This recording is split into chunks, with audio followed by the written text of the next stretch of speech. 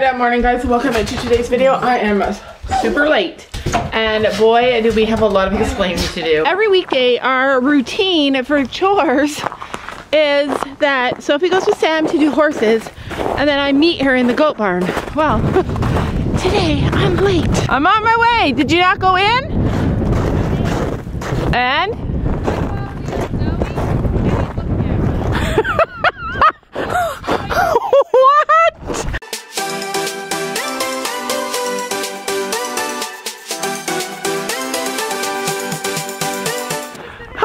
She's like, what is going on? Don't come to me, I got nothing. I'm literally trying to survive the path down. I'll be back. I promise, I'm coming. Do you guys remember when we bought Leo?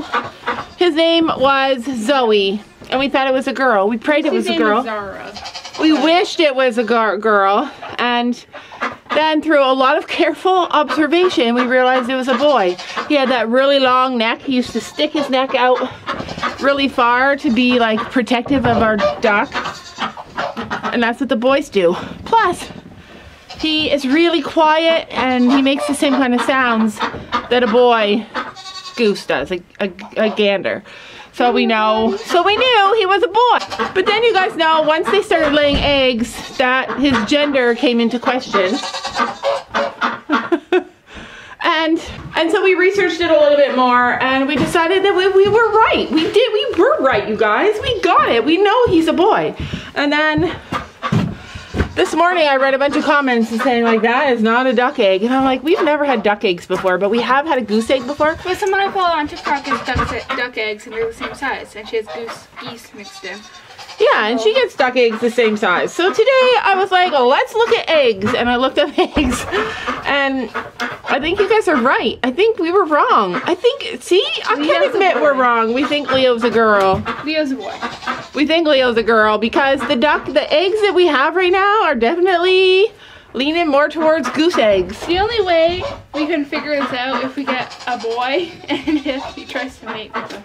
So this morning, Sophie came down, and why I was laughing was because she said, I called Leo and I said, hey Zoe, and he looked. So that to her means that Leo is really a Zoe. So we are, for the time being, turning Leo back into Zoe. So he has 2 names. Follow along, people. He has 2 names. Our goose turned into a gander, turned back into a goose, and her name is Zoe. And if that is not confusing enough for anyone, I don't know what is. A gander is a boy. A drake is a boy for ducks. But anyway, let's feed these geese, or let's feed these goats, because today could turn out to be an exciting day, and let me tell you why. Sorry. See, I don't know what they get, so. So the pregnant goats are only getting alfalfa cubes right now because we don't want the babies to get too big. Isn't that what alfalfa cubes do? So at the end of pregnancy, we cut the grain. So that's something that I haven't shared with you guys because there's just so much going on. It's hard for me to share everything. Hey Zoe! It's already looking at you. She's a girl! I can't believe she's a girl. That explains why he doesn't try and... Just wait till I get my goose egg. Then you can see that it's a duck egg. Oh, Sophie, it's for sure a goose egg. Sophie just said that she's only had 1 name in her life, and little Miss Zoe has already had 2. She's so quiet. The other goose that we had that we were sure was a girl, because they are noisier, was so noisy. She's just been a dream. I mean, she honks at us when we... Imagine what life is going to be like with boys then, though. Like... It's going to be so quiet. No, I think it's going to be awful. Like... Our girls are so sweet and kind. Maybe Gus was a boy then. Yeah, maybe Gus was a boy. No. What do we know? The farmer that sold us Zoe told us that they figured it was a girl. So we believed them and we bought him and we bought her. And then through careful observation in our uneducated, never having geese before brain, we decided that she was a boy. He's happier that I called him Zoe. Sophie cracks me up. Like, living with Sophie is so funny. Zoe, and then it tried to... What are your pronouns? We want to know. She's like, I don't care. I'll go buy anything. They, them. That's what it is. She said they, them, because nobody really knows. Yeah. Other than I'm sure she's laying eggs. Don't eat that. And Don't eat that. That's my favorite. Lucy, you are not holding up your end of the bargain. Yeah, Lucy, start laying. Regardless, our experience having geese and ducks has been the most incredible. Hey, Ellie, leave them. Has been the most incredible experience ever. There's actually a possibility that when she gets a mate, she won't be in love with you anymore. She'll put all that onto her mate. Do you guys know what my biggest issue right now is? Okay, it's not like the biggest issue, but you know, Ellie, who's cleaning herself right now. She's like, don't video me. She poops in the barn. Better than in the house, but still, it drives me crazy. I'm sure she like smells like the goose just pooped there. I'm sure she smells, like, it does not smell awful in here at all. It's so nice, but maybe because it's cold and breezy out. But she poops in the barn every single day. Like, she just poops in the barn, and she'll wait and wait and wait. Even if I leave her outside, she will wait to poop in the barn. She just wants to be a farm animal. They're all very unhappy about the amount of grain that they get now. These two slowpokes. The reason that today could be extra amazing is because I got an alert on my phone today. Today, oh no, marks 150 days from the time that our buck got out for the very first time. So I wrote down that Tilly was in heat that day, so Tilly could officially have a baby today. So after Sophie's done school, we're gonna come back down here, and we're gonna assess them. Her milk bag looks bigger, does it? No. So today marks the official start of a breeding season. If Tilly does not give birth anytime in the next couple of days, then it's more likely that she got bred when I actually decided to breed them 3 weeks later, because it was so difficult to keep them separated. So we decided to breed a little bit early, a month earlier than our plans. We decided we wanted to breed them for March. These babies, if she's not due today, these babies will be due at the beginning of March, at the end of February, beginning of March, which I felt was not too bad because it's usually starting to get warm by March. But as it is for right now, nobody looks like birth is imminent. We're hoping that she has 2 babies in there. Praying. Her mom had twins her first time. She's peeing. They look so cute when they pee. And she looks super, super fat, but it's all fur. Like when I feel her, she's not super, super chubby. We're gonna get you some fresh hay. We put hay over here for her. But today officially does mark breeding season for us because it's the beginning of when our goat started getting out. So anything is possible. We felt like we caught him just in time. So who knows? We're gonna see. Maybe we'll have babies today. Stay. Everybody stay. Ah, stay. Ellie, stay. Stay. Hey, stay. Ellie. Stay. Look at the only one who stayed. Go ahead. Oh, it's hard to break a habit. We worked on that in the house, and they're doing great. Ellie's doing great. We haven't worked on it in the barn. Lucy's in her swimming pool. And Zoe's waiting for her pool. Zoe. Can't believe Zoe's a girl. He's a boy. It's a girl. It has to be a girl, so if he still doesn't believe.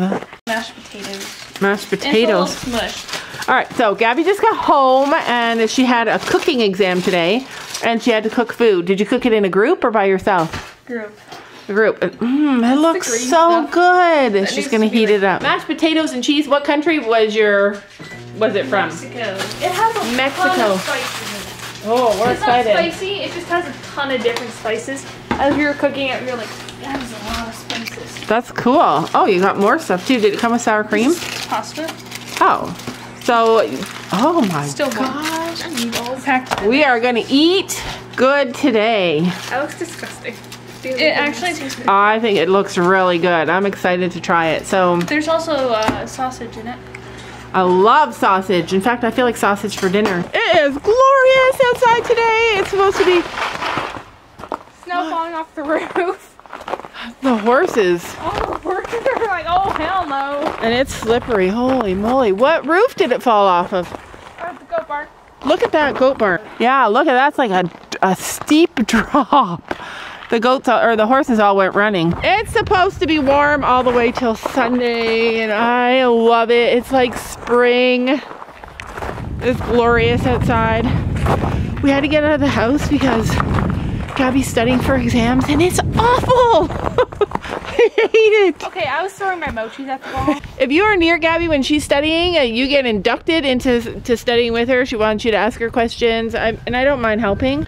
And I don't mind helping at all, but it's the worst subject. This is her worst class that she has the exam for tomorrow. It's the worst. Anyway, Sophie and I said we had to go outside. We had to break free and do some stuff. What? Ripped the whole strap off. Who did? Storm. Broke his blanket? Yeah, he ripped that part off. I just undid this and it went blah, blah, blah. Oh my goodness. Hello, princess. She's like, I'll come. Look at it. It's like the snow is thawing. We're gonna have a little bit of mud here. I've seen people say that there's no excuse for any mud when you have horses. I think that is the craziest thing I've ever heard. If you are extremely rich, then it is possible you won't have horses. I think it's not good to have a ton of mud. I think that it's something you have to maintain and manage every single season, which Sam will be doing this year. He'll be scraping all our mud.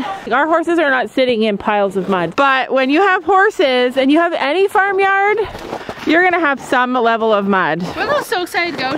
And there's also going to be times where you're in the process of working through mud. So you're going to have a lot more mud in the spring, or you're going to have some mud in the spring, and then you're going to clear it out. Like I honestly was so surprised to hear people say that if you have horses, there's no excuse to have any single bit of mud. Okay, she's a little chubby for that. Don't break that fence. This is one of the fences that we're fixing this season. Go quick. She says go quick, but it's like going downhill on ice. Whoa, I can't believe how gorgeous it is out here. She just walks right beside you. She's such a good girl. Also, I don't think she's ever been in this barn. Also, I do think that I do think that it is possible to not have any mud, especially if you live in a different kind of climate. But when you live in this kind of a climate that has all 4 seasons and a lot of rain, then I think we have a temperate climate. Then obviously you're going to have some mud at some times in the year. Looks thinner because her hair's all pressed down. Yeah, she's still chunky though. Oh, she still looks good. I was all braggy with my friend. I'm like, oh my gosh, our duck laid an egg finally. Did your duck lay an egg yet? And she's like, no, not yet. And the truth is, our duck did not lay an egg yet either. So yeah, there's that. Well, we gotta go take everybody's blankets off then. I'm gonna call Dad and tell him to go take the blankets off. Recently, we stopped feeding our goats grain. Settle down. Oh my gosh. So I took a picture of her udder, a video of her udder the other day, and I said it was beautiful. And I do think it's really beautiful. Someone said that is so super knowledgeable. I'm so grateful to have her on our channel because she clearly knows what she's talking about.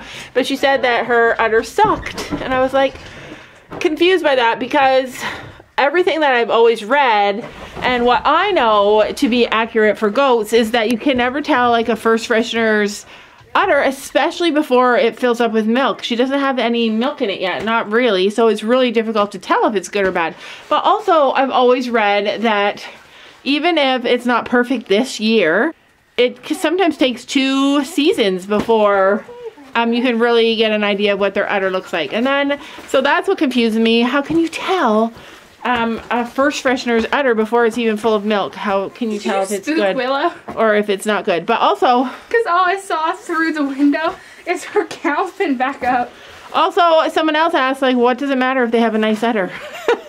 Which made me laugh because, yeah, it does seem kind of dumb. Like, who cares if her udder is pretty? But I think that the big reason why it's important to have a nice udder is for the longevity of the goat. You don't want to buy a goat that's not going to have a nice udder because if they have really good attachments, then the goat is going to last longer. You should look up pictures of goats that have like been bred a lot of times or that don't have really good attachments.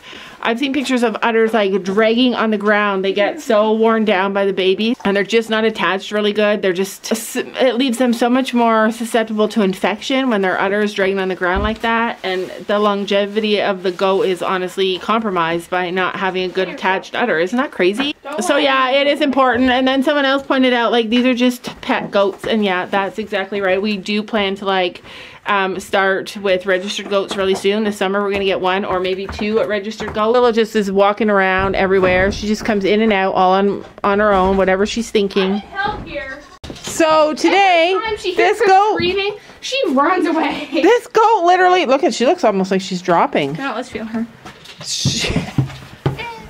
So she just climbed right up on this thing and went right like she knew what to do. So they're learning. They're just not in love with us feeling their udder. And so she has literally, actually her udder seems like it's grown a little. It's okay. Blossoms is bigger. Blossoms is growing a lot, but that's a first freshener thing.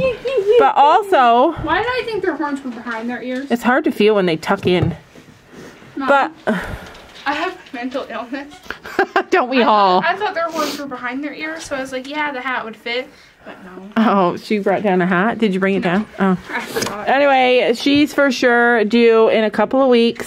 So all we're doing today and a lot of days is bringing them in, feeling them up so that they get used to it. And she just climbs right up on this thing, and before she didn't. So that's like a huge thing. I feel like it's hard for me to say all the things that I want to say when I'm filming, when I have the goats in here, because so much is going on. Like, you get... There you go. It's okay. It's okay. No, you fatty! Go for her. Okay, so this is the one that's technically due today based on... Stop being like that. You guys really want to see this? Based on the first time our boy got out, and her udder is definitely growing a lot in her babies. I don't know how many babies she has in there, but hopefully she's got a lot of babies in there because she's chunky. I feel like her ligaments are a lot thinner, but it's harder to feel when she tucks her body like that. Interesting. We're learning a lot being able to bring them in every few days and feel them up. She's like, this doesn't happen when yeah, she does not like it. But look at how cute she is. So something else that the girl that is obviously very goat informed said that another reason that we should sell this goat is because she has the coloring of a pygmy. You're a pygmy, or she's half pygmy, or she's got... a pygmy. No, she's Nigerian dwarf. The place that... Well, what do you think Lola is? Lola is Nigerian. Lola's like here. No, it's her coloring and her body shape. She has the body shape of a pygmy. I know, but a pygmy is a meat goat, so they're probably not going to get the kind of milk supply that we want. She's not a dairy goat.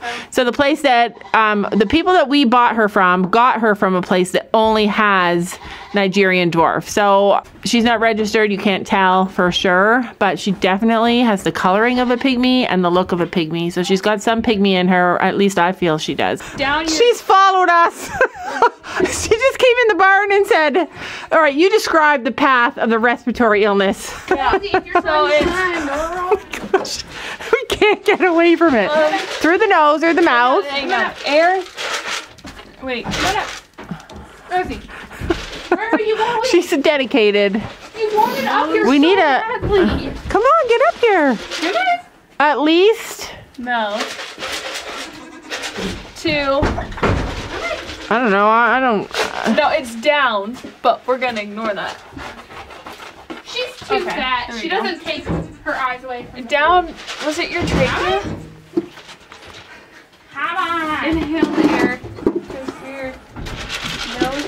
Why'd you leave all your papers at home? No, no, it's pharynx and larynx, then trachea, right? Oh no. I need help. Okay, hold on. I'm gonna go help Gabby find the little printer for her studying. Yeah, come back down. No, I'm gonna get my horse ready and take her for a walk. Yeah, that's coming back down. No, you meet me there. Anytime you deal with the goats, it's chaos. And then you add kids, then it's even more chaos. And then you add horses. Actually, the horses are good. Horses are good. You guys, horses are easy. And did you guys know, I like read all the goat stuff, all the forums and stuff, and goat people are kind to each other. Isn't that crazy? Goat people are all kind to each other. All of them. Like, they're all kind to each other. It's shocking. No matter what happens, they support each other. Anyway, I don't think Tilly's gonna have babies today.